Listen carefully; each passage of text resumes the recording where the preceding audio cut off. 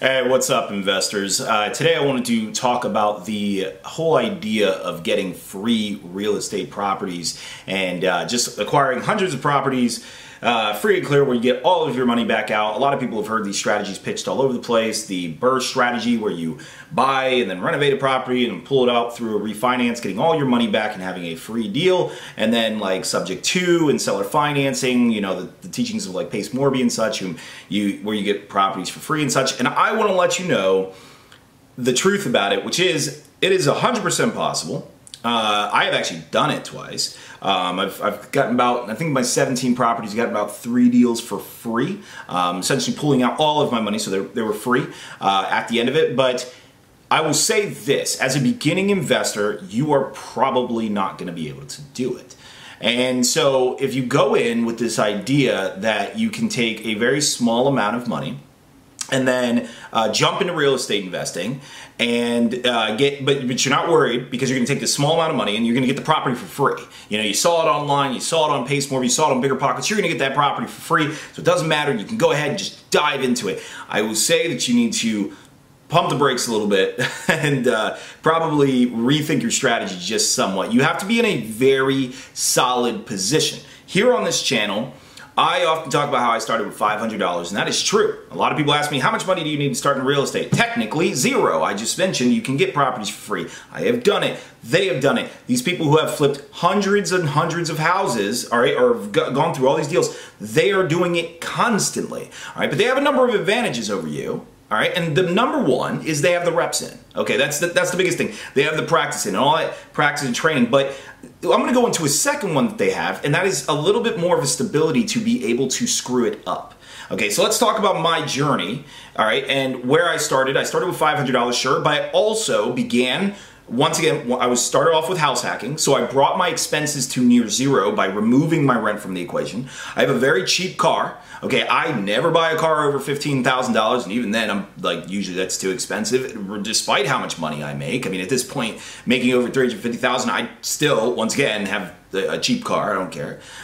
So I reduced that, and then you know, no credit card debt, none of that, no student loans. I don't have any of that. So I gave myself a stable position, but then I also had private lenders. So I ended up finding people, talking to them for like 6 months to get private lenders behind me. It wasn't that many, and they weren't millionaires or anything like that. Just people who were offering like $10,000, and I had to pay it back aggressively on the first deal. But the most important part is, though, I had a safety net. I had a backing. I have too many investors coming to me who have like tons of credit card debt and, you know, a low income job maybe, and they have a bad situation, and they're like thinking they're gonna buy real estate to get themselves out of that situation. And it's okay that they're gonna do that because real estate's free. If you do it right, then real estate's free. If you do it right. Like that's the big key.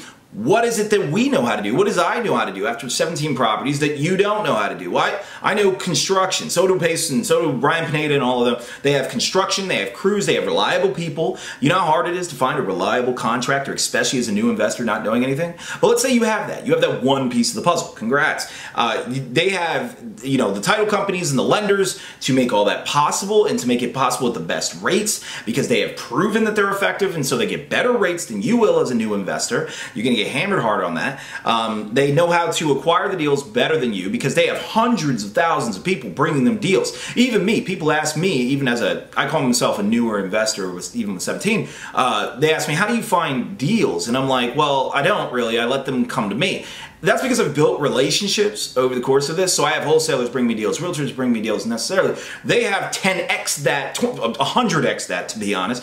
And you probably don't have that. So you're over there searching on Redfin, and you're probably going to find a decent deal, which I often talk about on this channel. It's all you need to start is a decent deal. But you have to build the skill sets to find great deals. Because great deals are found creatively through acquisition and creatively through how you rent it.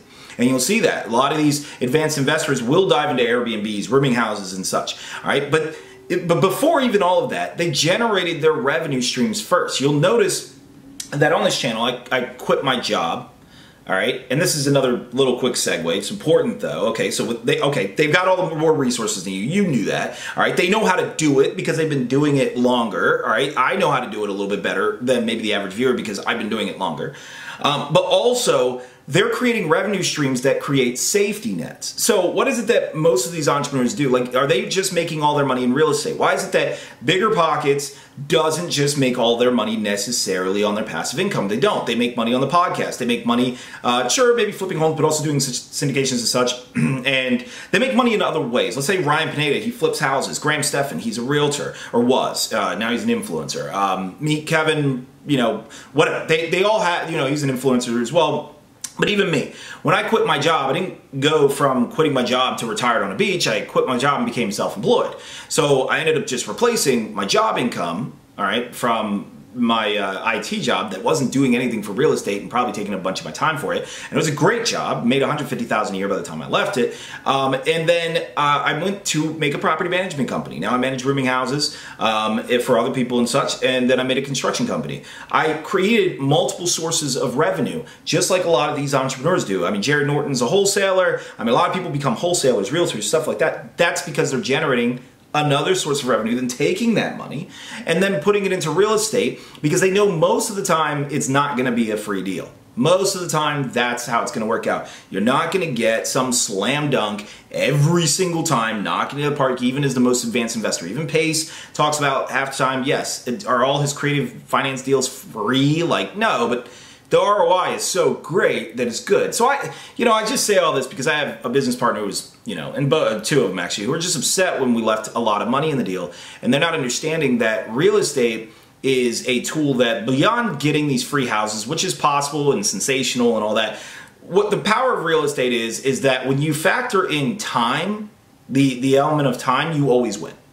Okay, so I have a deal, my very second deal, I have $60,000 left in that deal. It's terrible, the ROI is awful. But still, over time, with appreciation and tax and principal pay down and all that, I will win.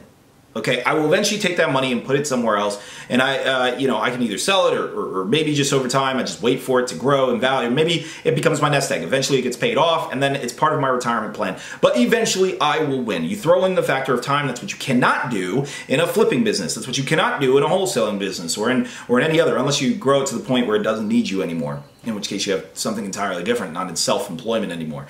But unless you're going to create an automated business, which is extremely hard to do, real estate is very effective at retiring you and being a long-term source of wealth. I can make you, if you follow certain advice, most entrepreneurs can make you a millionaire in 10 years. But if you try it in 5, you will almost guarantee bankruptcy, right? Like, it's one of those things where if you go too fast above where your revenue streams are bringing you, then it can really, really hurt you. And a lot of investors have those stories of when they almost nearly went broke trying to buy good deals.